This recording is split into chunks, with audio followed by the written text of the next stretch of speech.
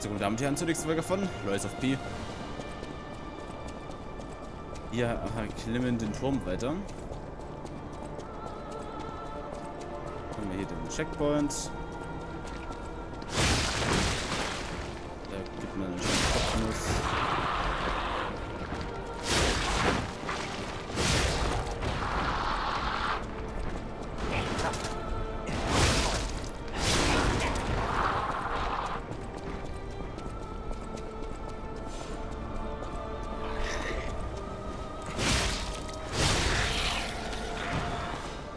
Ich würde noch ein bisschen mehr Quarz feiern, wenn ich ehrlich bin.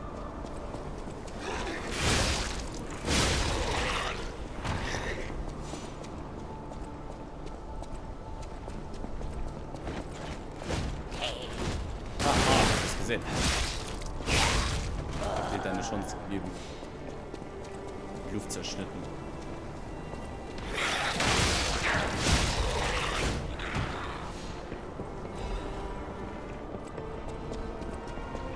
Alles so Items, die ich nie nutze. Ich weiß jetzt auch nicht, was an der Decke klebt. Kamille. Es ist wahrscheinlich die erste Puppe mit einem Ego, der die Orden entdeckt hat. Davor wurde Ärger nur als Preis für eine heilige Reise des Ordens angesehen. Es war ein Geschenk Gottes, aber sie wussten nicht, dass es die Wahrheit selbst war. Doch Gott schenkte uns Narren die Offenbarung, um uns zu erleuchten. Es war ein Wunder Gottes, dass Camille zu einem Dienstmädchenpuppe gemacht wurde. Obwohl das Design noch in der Anfangsphase war, fing Camille ein Baby, das aus einem Kinderbett gefallen war, und rettete es. Eine solche Funktion war im Entwurf nirgends zu finden. Ihr Aussehen und ihre Identität zu Lebenszeiten waren ähnlich, daher war es wahrscheinlich einfach für sie, ein Ego zu manifestieren. Nachdem er Camille eilig zu einer Untersuchung abgeholt hatte, fand der Orden heraus, dass sie Sprache versteht und erhielt eine Nachricht. Schickt mich zurück zu meinem Kind. Durch das Verhör und das Auseinandernehmen von Camille hatte der Orden eine neue Möglichkeit, Tür und Tor eröffnet. Wieder tauchte Kontrollmittel wie der große Bund auf, doch im Vergleich zu diesen Entdeckungen war das ein kleines Problem. Ergo ist kein einfacher Machtstein. Es umarmt das Leben. Durch Ergo können wir die Tür zum ewigen Leben öffnen. Wache auf, entwickel dich, steige auf. Mit diesen Entdeckungen wird die Menschheit Unsterblichkeit erlangen.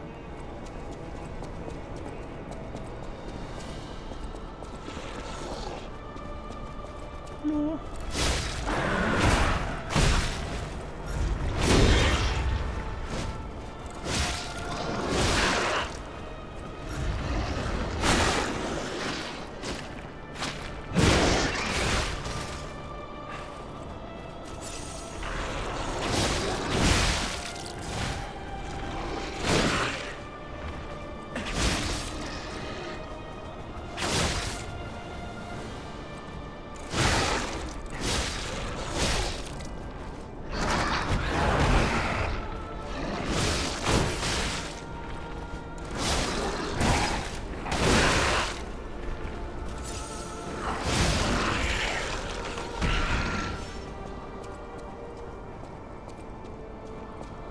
Waren wir schon.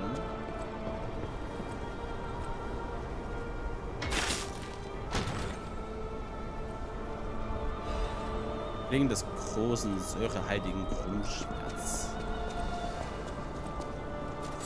Alles crazy hier. Ging zum Beispiel über Leichen, hier waren wir schon. Aber noch nicht. Frage ist, lohnt sich das da überhaupt droppen zu lassen, oder lohnt es sich das überhaupt? Ich will mal kurz gucken, ob es hier irgendwo einen Checkpoint gibt. Was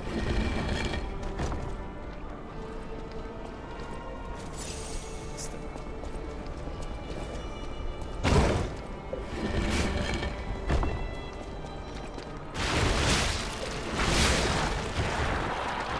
Ich hab's mir verfallen.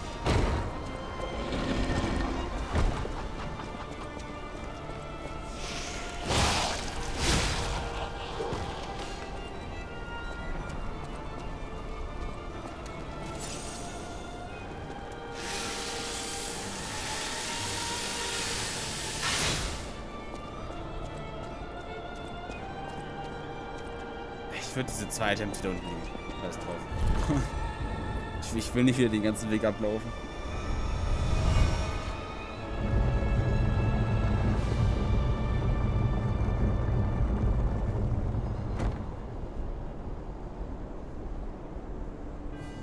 Was ist denn das eigentlich wieder für so ein komplizierter Weg? Stellt euch mal vor, das ist schon wieder euer Arbeitsweg. Hättet ihr Bock, den ganzen Tag diesen Weg hier lang zu laufen? Zu eurer Arbeit zu gelangen? Einfach unbestimmlich sowas.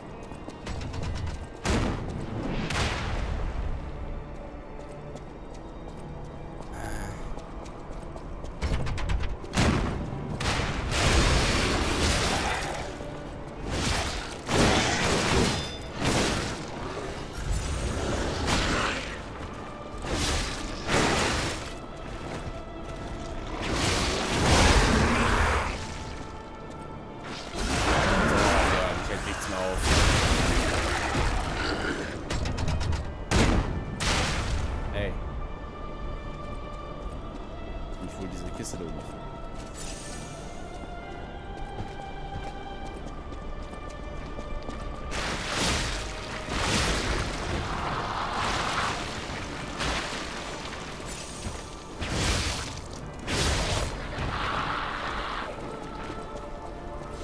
Wünschen wir, es würde mehr versteckte Sachen geben, diese Dinge und alles. Ich nehme meine Waffe weg, nicht Waffe.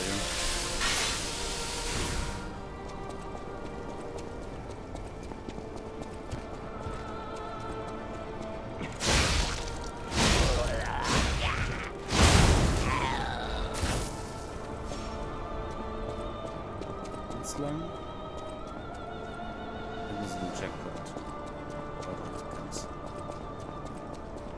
Lass mich voll mit die Kiste erinnern. Die Kiste.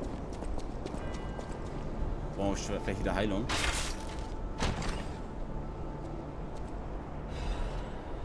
Einen neuen Rahmen. Weniger Damage nehmen wir doch. Wir haben aber noch nichts Neues gefunden, ne? Also von der Panzerung her.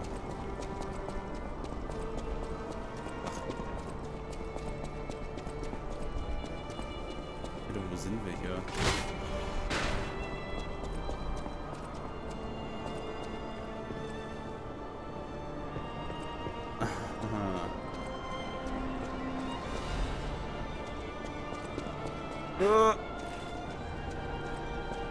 Nein! Wir versuchen es gleich nochmal. Will ich gleich die Gelegenheit nutzen, mich einmal zu resetten.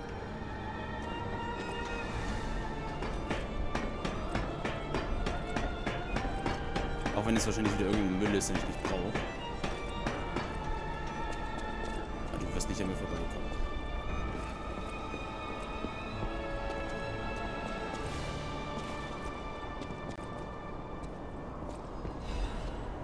Sag ich doch, irgendein Müll, den ich nicht brauche.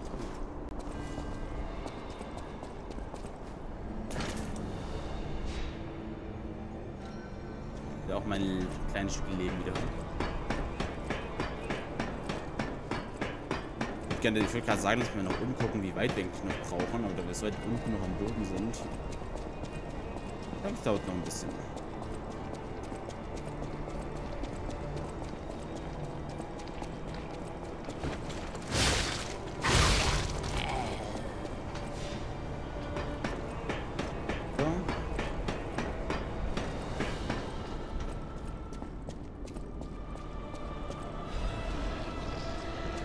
Der hat den Turm von mir.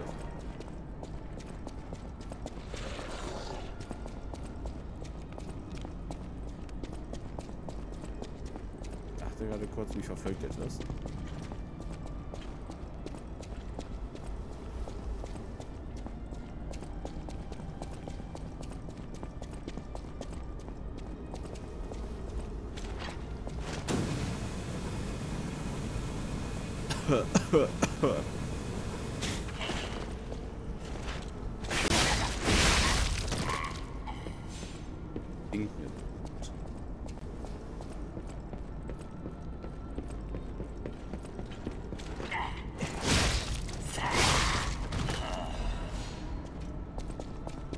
denn jetzt zum Beispiel? Jetzt gehen wir wieder nach unten. Das will ich doch gar nicht.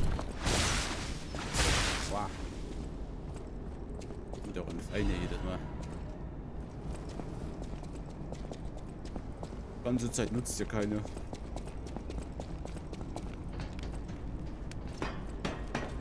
So, wieder nach unten, leider.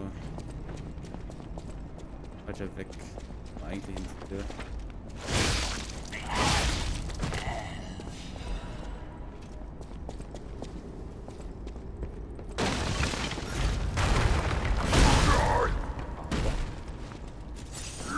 Bist du's?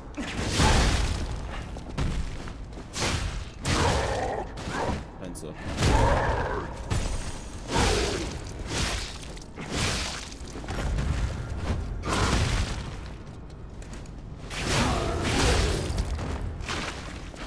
Nico. Haben sie nur mit dir gemacht. Was nur so ein netter Kerl. Aha. Haben wir wieder 3 Faltigkeitsschlüssel hier. Das war keine Belohnung. Oh my, an actual, factual guest. I bid you welcome, puppet of Geppetto. This is our first face-to-face meeting, isn't it? And I hope you weren't too attached to the rhyming. It gets to be a chore without the transmitter to help. Welcome to my sanctum of riddles. I admit I did not really expect you to make this journey in person. Oh, the havoc you must have wreaked along the way. Was there much blood other than what's all over you? I know all about those alchemist cowards. Hiding away on their island, growing more monstrous by the day, refusing to acknowledge either fact that they are hiding or that they are monsters. And how about you? Is this the real you? Or are you still practicing the liar's art as only you can? You must answer. The question is simple, but I repeat, you must answer. And that answer will show what or who you are. Who you have decided to be. Now listen closely and heed the king's speech, or the answer to this one will stay out of reach. Are you a puppet or a human being? Which one are you? Are you Ein Mensch. Finally, you understand. Yes, we are human. We may be trapped by ergo, but we live, we think, we love, we hate. They have locked us in the prison they call puppetry. I learned this truth long ago. That is why I've been exacting my revenge against them all ever since. Blood and revenge, revenge and blood, it's the only thing that truly drives me. And it was so much fun. Even if you're lying right now, even if you don't believe your own answer, the truth is clear. Proof is evident. Only humans practice deception so intensely for reasons that are so unnecessary. Well, these moments of clarity are enjoyable. Now the rhyming, it helps me maintain focus. At least it helps me hide the urge to kill that I feel every waking moment. But no play can go on forever. No. It was fun while it lasted, son of Geppetto. The king of riddles shall now retire. Du spürst eine Wärme. Oh. The play is over. Aren't you this good about it? Why? What if I... The play? Oh, well, thanks to Matt, I have to even... Ich habe ein tolles neues Outfit bekommen. Guck ich das doch mal an hier, Leute. Dazu wieder unsere tolle Maske am besten. Und wir sehen wieder fresh aus. Der Typ labert halt so viel, das ist wahnsinnig. Ich würde behaupten, da geht's weiter.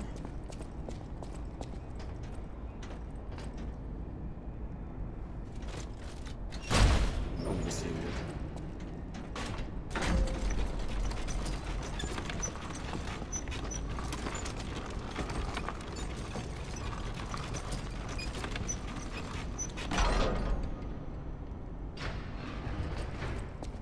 Hier waren wir schon.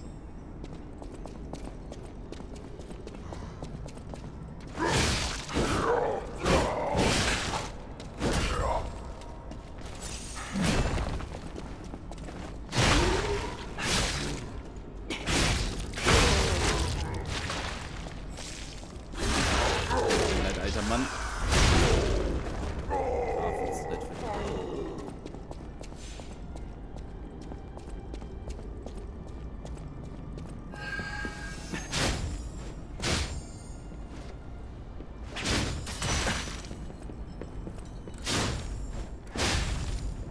Mit dem müssen wir so aufpassen, ne? Der wird uns ins runtersetzen.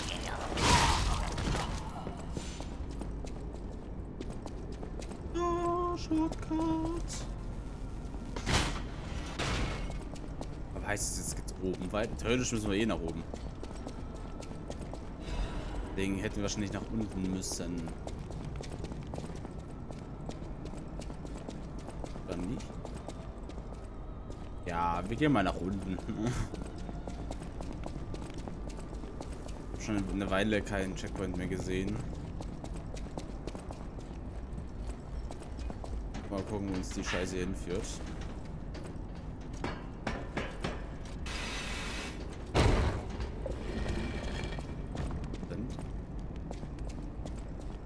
Oh, where exactly are we?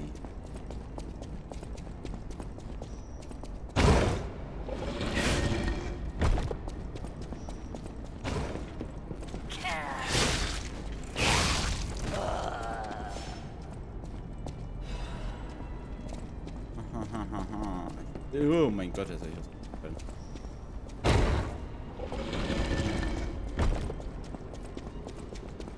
Ich würde sagen, gehen wir mal da lang, ne?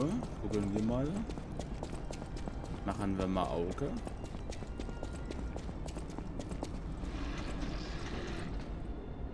Hier kamen wir, Leute. Ist das also der Shortcut? Unten war auch noch ein...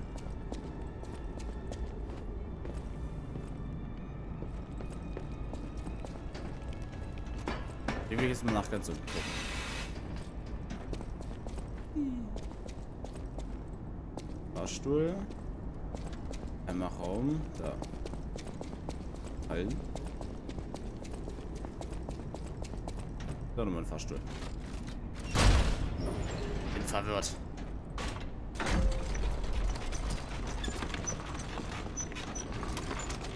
So gucken, die geheimen Wege gibt. Und aber nicht so der Fall zu sein.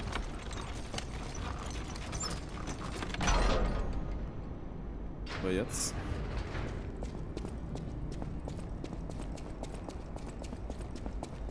Oh. I'm not going back.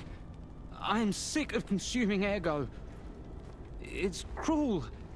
There's real meals and real songs out there. I'm not just a memory-reading tool. What? You're not the inspector? Well, if you're from the outside, that means we can leave. Thanks. I know the way out, so don't worry about me. Maybe I'll see you on the outside. I can read memories of Ergo. Ergo is crystallized time and memory. But God, I hate having to consume Ergo to read it. It's the worst. I can read memories, but I can't even dream of... I can't stand it anymore. So I'm a... Also, Bosskampf? Ich bin jetzt verwirrt. Soll ich jetzt nach unten oder nach oben?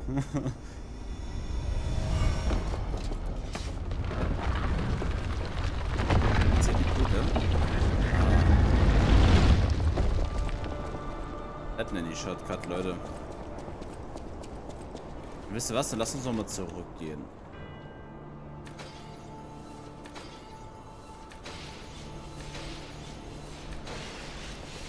So. Lass uns mal wahrscheinlich 2 oder maximal 3 Level-Ups machen. Und schauen wir mal weiter. Jetzt haben wir hier einen schnelleren Weg nach oben. Nur Fahrstuhl fahren. So, gehen wir noch kurz zu ihm hin. Zeigen ihm, was Glücklichkeit bedeutet. Das Schöne ist bei uns, es heißt ja mittlerweile nicht mehr, die Zahnräder haben sich gedreht, sondern mehr so, wir spüren Wärme. Wir sind menschlich. Schon sein. Hallo. Hello, Myron. It feels good. Like being hugged by the sun. It is a brilliant feeling. Like the start of spring. Thanks. Thanks. I think if I make human friends someday, you may not always be my only friend. Oh, danke. Hab ich sogar gebraucht. Dann würde ich sagen, sehen wir uns in der nächsten Folge. Und somit auf Wiedersehen.